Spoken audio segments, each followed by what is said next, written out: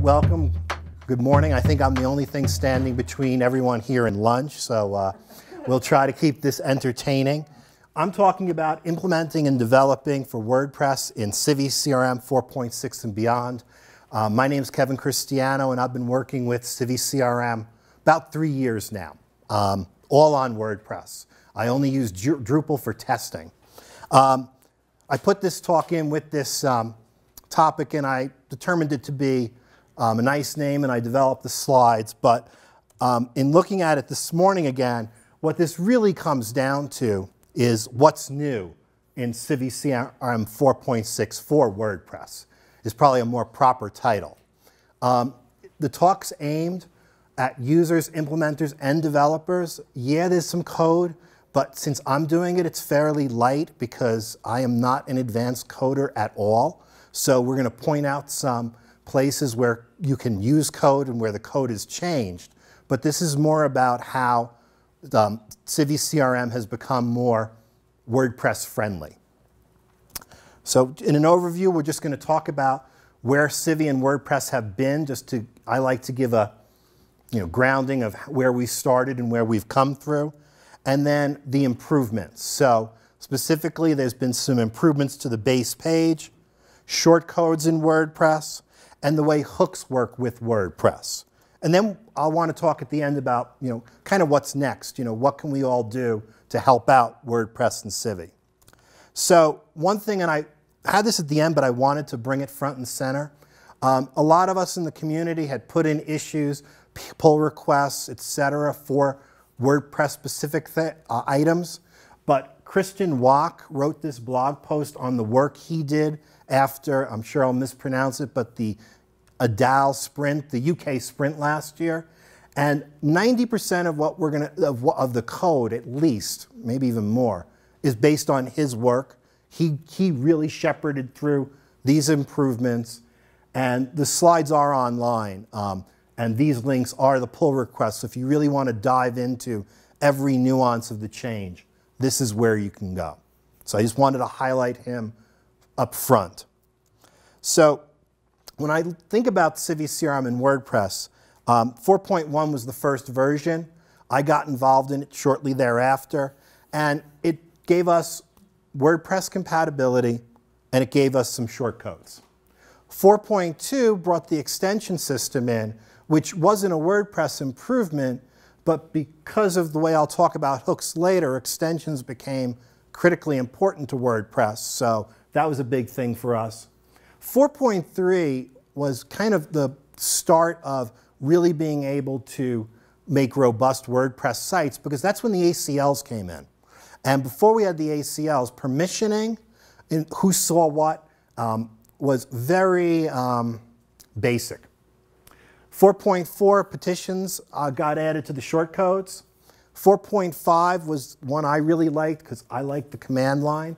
And WP-CLI for CiviCRM, that's the Drush equivalent for any Drupal people in here, got implemented, which made administering my servers so much easier. So I love that.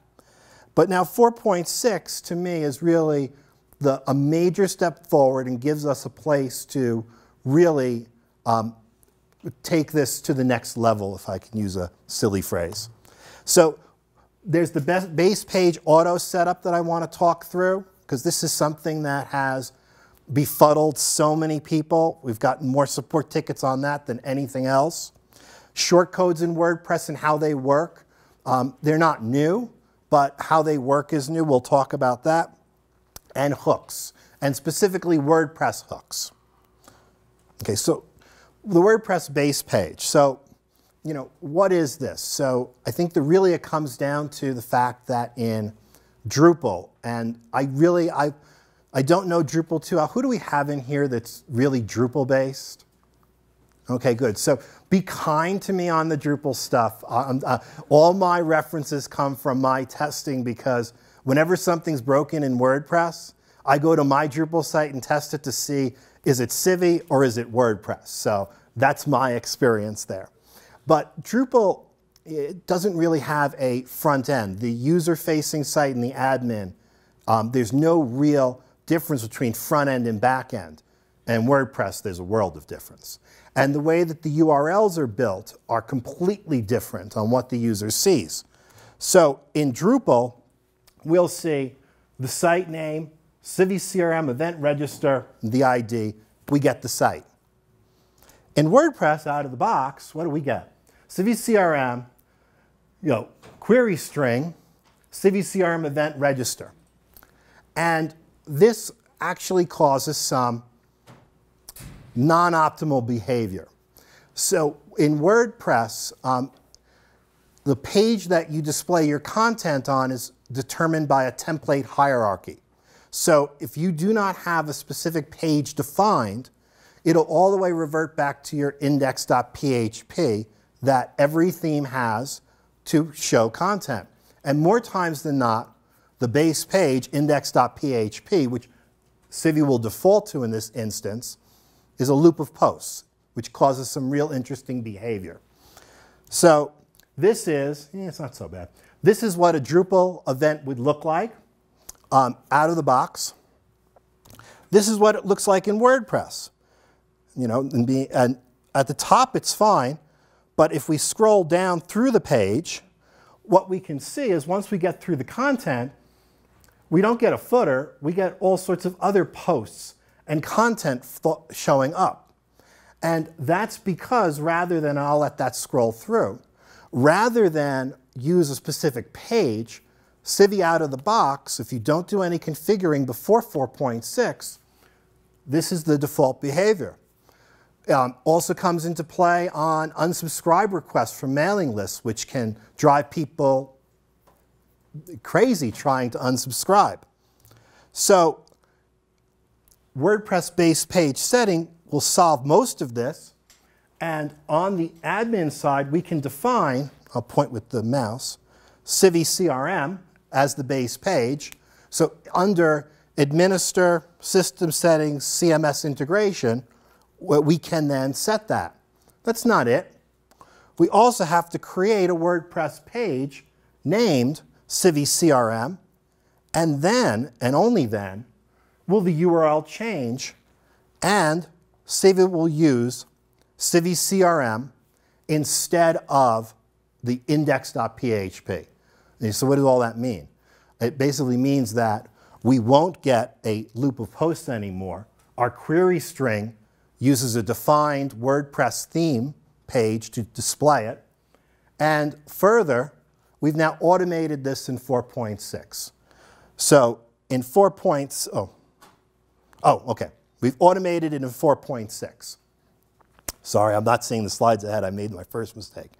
And if we want to look at this in the code, one of the things that's been done with the changes in 4.6 is that WordPress now has classes for all of the major changes. The base page class, the short codes, the hooks. Well, the hooks is actually a core file, but it's still got its own class, and also for user. And we can dig into the code here, but it's got its class because if a developer wants to override the base page setting, they can. And now that page pretty much looks like Drupal. So when we hit that page with that long URL, it looks proper. So it's a big improvement, and it will help developers in the sense that our user base won't be calling us about problems that they have. Did you? Yeah. And when doing that automatically, it's using the default template, right? Yes, it's using the default page template. So if the default template has columns, and you don't want columns, you can set that, right? Yes, if we go back to here, where your template is, it chooses the default template by design, but you can choose any template. One thing that I talked with, in 4.6 you don't have to create this page, you're saying. Right, this page gets created on install. You can edit it and change the default template. We talked about, I had been in communication with Christian on some of the way we were handling URLs, and it was discussed of creating our own template to insert, but it was pretty much decided he got me back on the right track, that we had no idea what the themes were doing, so trying to put our own template in was like overstepping our bounds. And he was right. Okay, so that's what this does, and you know, this is better for everyone, because now, out of the box, when someone first installs CiviCRM for WordPress and they go to a donate page, they're not like, what's at the bottom of my content? Okay, because that was a major issue. Yeah, go ahead. So when you go, so that's on install. When you upgrade from a 4.5 to a 4.6. I'll test it again. Every site I've upgraded, I'd already put in the base page. So I thought of that this morning, and I didn't test that before we did it today. What? It doesn't? Yeah, Ah. I went from 4.5 to 4.6. And it didn't insert that for you? Okay, so it's good. So thank you. So then, If you have a page, it'll just carry forward. yes, yeah. Oh yeah. If this does not override existing settings. If you change the setting, it does not put it back. Okay, like it doesn't force this setting upon you. So it, you know, that's something we might want to look at this week. If there's a way we could detect if it's empty on upgrade and maybe then trigger it. You know. Is the settings still in the administer menu where you? Yeah, it has to be. Yeah. You can go. So you can go. Yeah, we have to use as a way to override that. It's all well and good that a developer can override the code, but if we don't have a developer, we want to have them have a place where they can change the slug to CRM, you know, stuff, whatever we'd like, and do that. So I want to talk about shortcodes next, and basically, you know, if you're familiar with shortcodes, you know what a shortcode is. Does anybody here not know what a shortcode is? Good. Okay, so basically, shortcodes have been around in all of Civi, or in all WordPress versions of Civi, and they've now been enhanced. And all they do is a WordPress shortcode lets you add content to a post page or even a custom post type. So the way that this works is that when you create a new post, we have the CiviCRM shortcut button. That button allows us to add a public page. When we click on that, this comes up and we get to choose what type of page or what type of entity, whether it's a contribution, whether it's an event, whether it's a petition. And then we get to choose the page. Live test, we insert it into the form and it generates the shortcode for you. It's a little blurrier here. I guess that's the resolution, I'm sorry. The slides are online if you want to get the exact syntax. So what this does for us is, instead of the Civi URL with the query string, we can then have a URL that is civi46.dev/donate now, and that's given out so that when we go to the page, you know, there it is, I put it on the slide, we get the donate now link instead of the entire, you know, unfriendly from a email communication standpoint. I've been told that. I'm not an expert, so I'll trust you on that. So, you know, it's much better for searching. And then the page is here. And one of the other things that has changed with shortcodes is that before, meaning 4.5 and prior, the WordPress title got overwritten with the form title. So help support CiviCRM became the title of the post. We now have the ability to title our posts and have that in there as well. And so this allows us to do that. And if we don't like that, if we want old behavior, I'll show you how we can get that back as well in a minute. And the reason that I think this is so great, these enhancements, is that shortcodes had issues before 4.6 that, from my end of working with clients, weren't really obvious to me until they started coming back to us with questions. For example, multiple shortcodes on one page. No, didn't work. Okay? Okay? Shortcodes and WordPress contents on the same post together. unpredictable results. Sometimes it worked depending on where you inserted the shortcode. Most times it didn't, so we told people, don't do that, which we really didn't want to do. And the one that really got us is that if someone was creating a number of events in Civi, half a dozen events, creating WordPress pages to either show the information or even the registration, and creating content and wanting to use the WordPress archive page, my site/events, wouldn't work. So to illustrate that, oh, well, not yet. Okay, so shortcodes in 4.6, we're allowing multiple shortcodes on a page, and it can either be the same page, though I still haven't figured out the use case for that. I mean, I don't know why we'd want two shortcodes on a single piece of content, but it's possible, or on an archive page, which that one does seem a lot more probable to me. So again, from the coding perspective, this has all been cleaned up. We've got a class for the shortcodes, which should allow us to extend or improve it better in the future rather than what it was.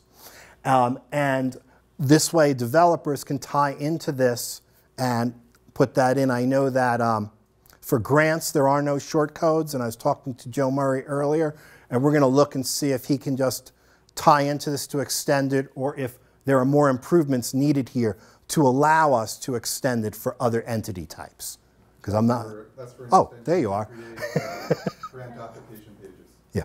Okay. So yeah. So I'm not 100% sure whether it's going to work in its existing form, but his point of can we do this really means we should make it so it can do this. We should be able to extend it. And before 4.6, this would have been our archive page.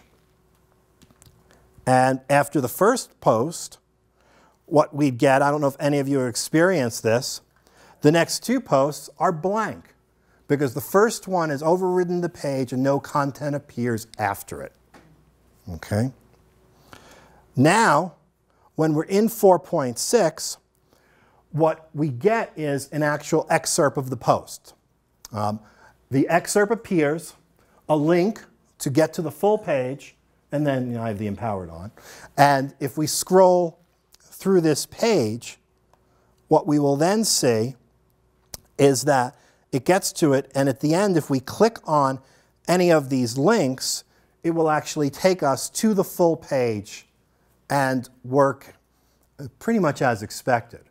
So it really gives us a big enhancement of the way that shortcodes work, because they're now really more working like we would expect a WordPress shortcode to work from the WordPress side of the world. So that, to me, is the shortcode. So anyone have any questions at this point? Okay, great. Okay, so now the other thing that we had problems with, because we had a large client that was event-based, and they wanted to create content-rich pages and add a Civi shortcode. And this was in 4.4. And it just did not work properly. So what's happened here is we have two options when we're building the shortcode. Override the page content, which was the default behavior before 4.6, or don't override the page content. So if we choose don't override, we can now create a page that has, and I am not artistic or have good content, but it has an image above, content I want to show before this Civi shortcode, and more importantly, when I scroll to the bottom of the page, I get another area where I can put content. So for us, the best use case of this is that I have a client who wants to do an event registration. They want to have a single page for that where they create exactly what they want, images, text, above the registration, and then the form below it. Now that's completely possible. So I see a couple people nodding. They must have had the same issues. So this is where we don't hijack the page. And just in case we have cases where it makes more sense for us to eliminate any WordPress content the override option is still there, so we can override the content, and that brings us, if we look, hijack equals 1 is in the short code, whereas hijack equals 0 is not to override. We now get ourselves back to the prior behavior where we end up with simply the Civi content, which might work. This is a info page, yep, which might work better for an information page. Okay, it's a matter of personal choice, but now we have that. Okay, so that covers, wow, I'm talking too fast. So that covers the base page improvements and the shortcodes. So the next thing was hooks. So in WordPress, we have action hooks and filter hooks, just to bring it up on the screen. So in WordPress, we write our functions and then we hook them into predefined places in WordPress. So in the first example, we're adding an action on logout to run that function. And that does stuff because in WordPress, action hooks do things. Maybe update a user record, send an email. They're designed so that action hooks, you insert them when you want to actually, run code that does something. The second one is we add a filter. It's a CSS override, filter, a hook, and then we're going and pulling in other content. Because what a filter hook does is it takes the content, looks for the hook, it then modifies that input and returns it.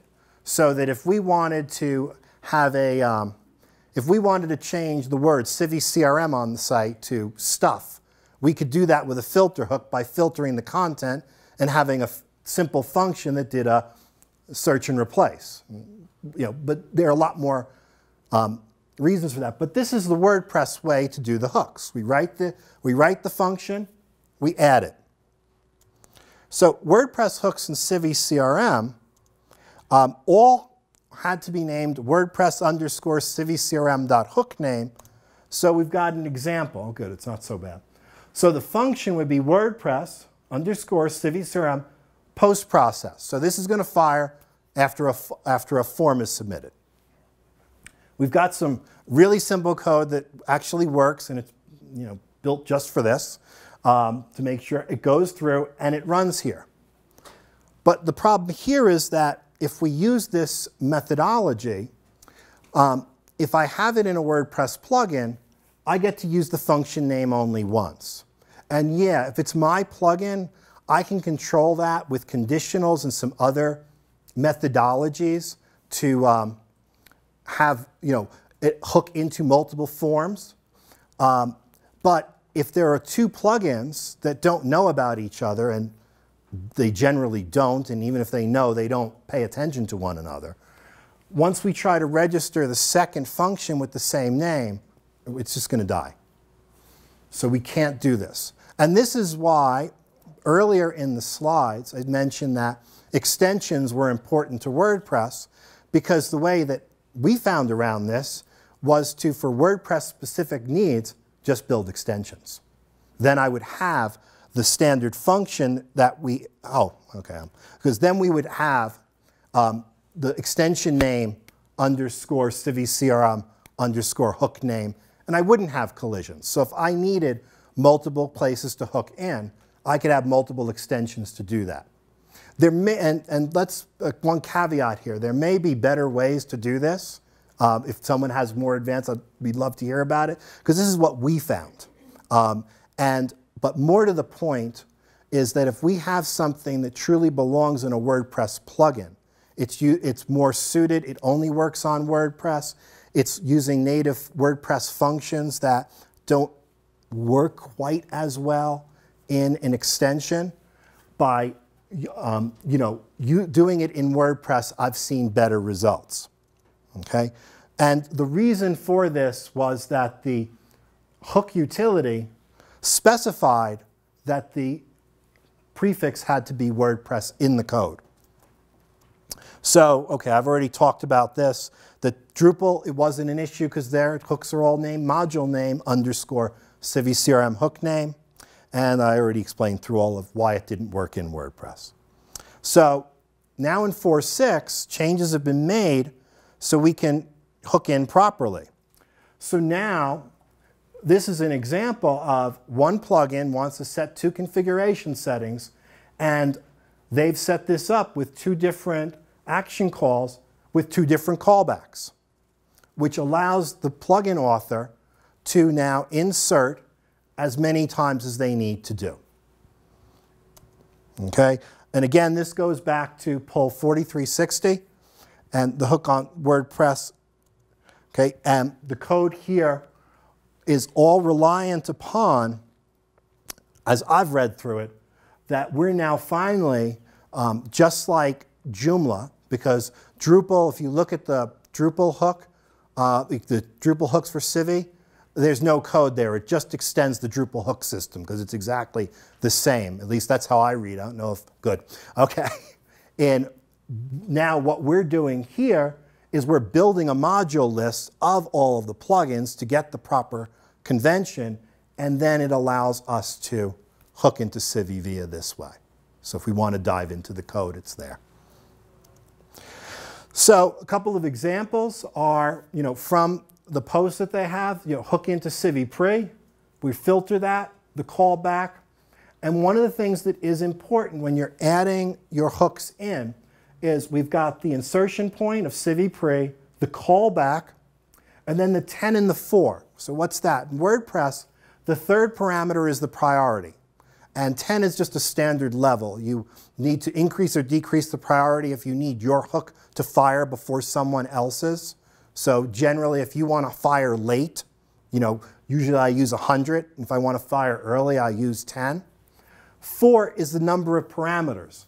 So if we look at what CiviPre looks for, it looks for 4 parameters, so we specify the parameters there. We put our code in, and it will work. I created, I'm keeping it simple. Could have done this in 1, but for the purpose of illustration, I did this in 2. But we did a WordPress function, attach it to post process, did another WordPress function, all I changed was the form ID, and put that in, and they will both work. We won't have any collisions. We could have done this a better way, meaning we could have coded this so that we didn't need to, but I wanted to illustrate that it could be done. Okay, so what the heck? So basically, one of the things, just to show, one of the things that we've done, because we hook into profiles on many times to do different things, one of the things that is nice is our WordPress users and our Civi users get out of sync. We change the name in Civi, it doesn't change the name in WordPress. So what we've done here is I've got a name and address form. Let me just update it to make sure it's in sync. So it's got my name on it now. So if I decide to change it to Rindy, and I fire and I save the form, it comes back that we now have changed that. This hook has also fired, and if I refresh my profile in WordPress, I'm now Rindy. So it's a very simple application, but it works. And that's my point of this. And if we create a different form ID, we can change it back to my name here.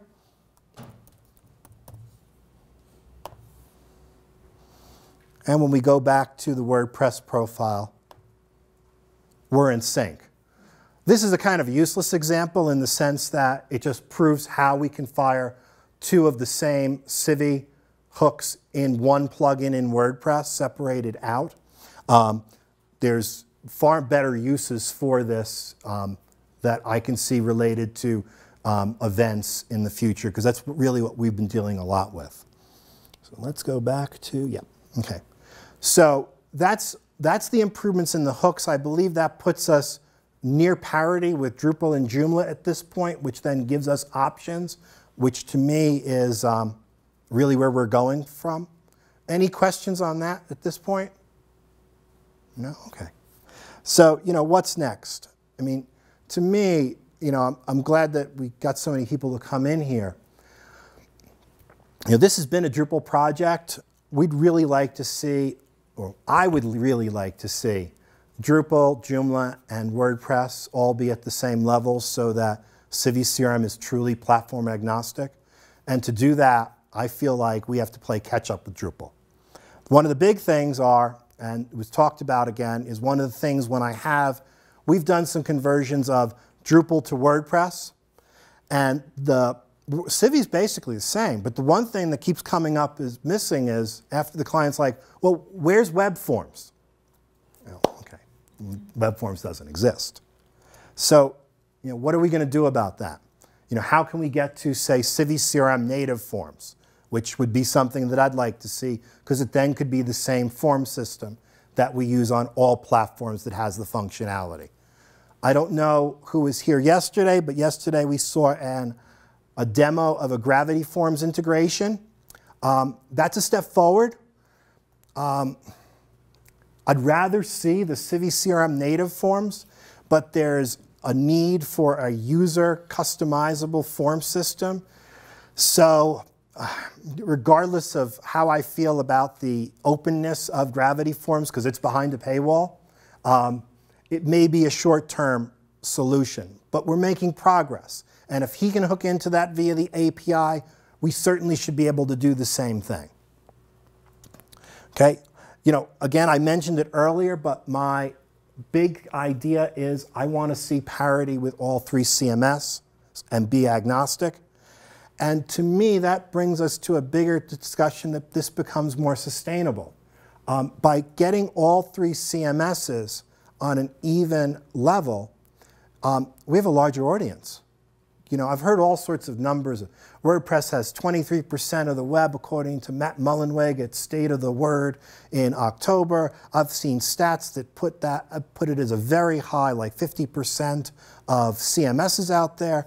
But the bottom line is it's got a lot of users. But so does Drupal and so does Joomla. So we should be looking to leverage all of that. And right now, and I'll say this, easily. If you want to look, Drupal is the most feature-rich, most integrated platform out there today. I mean, Joomla is probably second, and WordPress is absolutely third. I mean, it can do it. I think so. You don't? No. Oh, no, I was looking at John. I'm sorry.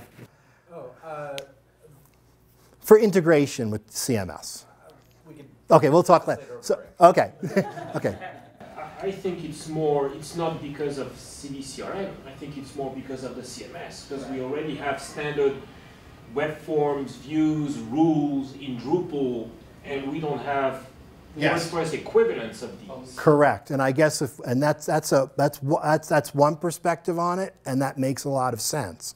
But if I flip it around on the other side, Civi leveraged the existing structure that Drupal had, and WordPress doesn't have that. So it's glass half empty, half full.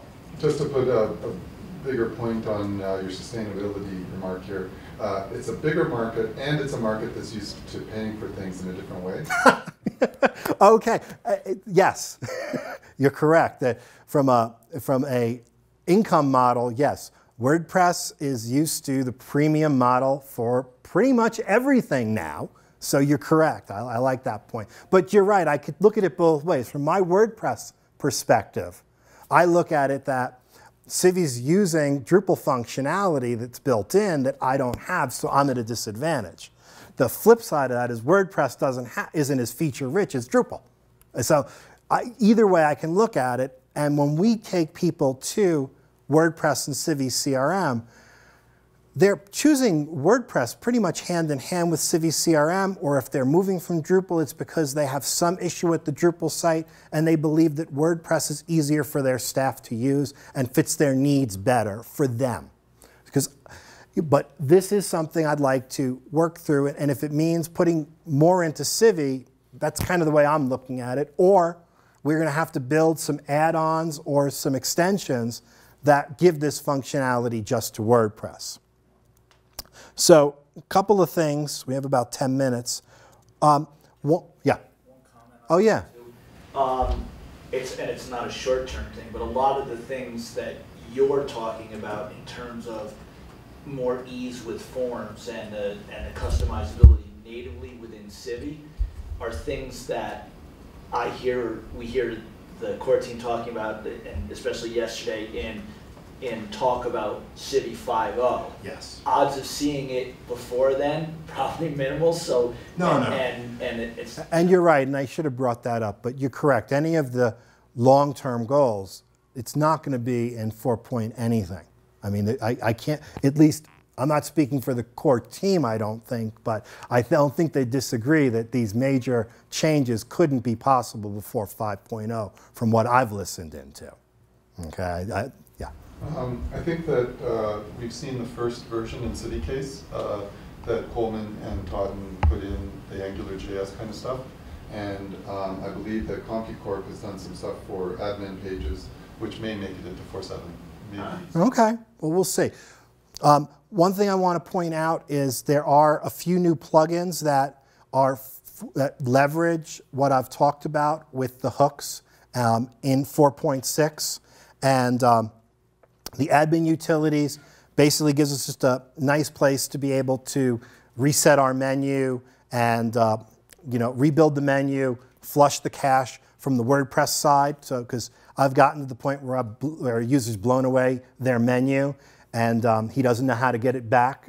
And this way they could go into the WordPress side and hit rebuild. Yeah.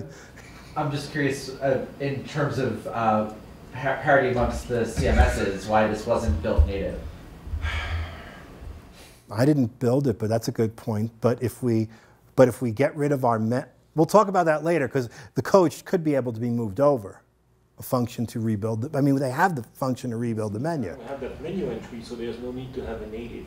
I think the idea here is that you don't have to get into CiviCRM to rebuild the menu. Yes. Because the menu does not, it's blown out. Yes, if the menu disappears from user error, from plugin conflict, from something, we can now, if we go into CiviCRM, and if we know or look up on the wiki the URL to rebuild the menus, we can do it. This just gives us a convenience. But also, there's a plugin, WP Profile Sync, which will now in 4.6 will keep your WordPress users' first name, last name, and email address in sync with Civi. And Civi Member Sync has been updated for 4.6.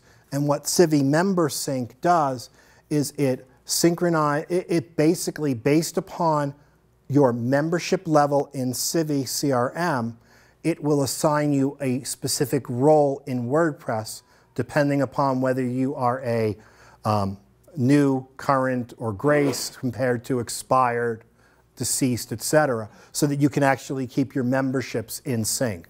This one has been around for a while, and a number of people have patched it, but a full version of it is working and is up there. In addition, oh yeah? One thing that always bugged me is that you don't have that left side vertical bar in WordPress. Any work towards putting this into WordPress? It has come up. We're talking about where it shows us the left-hand vertical bar, tells us what... Items, quick create, Oh, yeah. It would have to be, in my opinion, it would have to be in the admin only, because putting that on the front end, once we're in Civi, we'd have to make it admin only. I did look at that. We were asked about that, and I tabled it for now because I'd have to give up screen real estate, because I have to deal in WordPress. When we go into, here we go. When we come into our dashboard, CiviCRM is here. When I go into Civi, where am I going to, oh, it's working. Where am I going to float the menu? Yeah, but you can retract that. Yes, so what we'd have to... The idea was if the bar is retracted, then the left column can be shown in Civi. This is why... Most of my customers they don't like this. They would like that.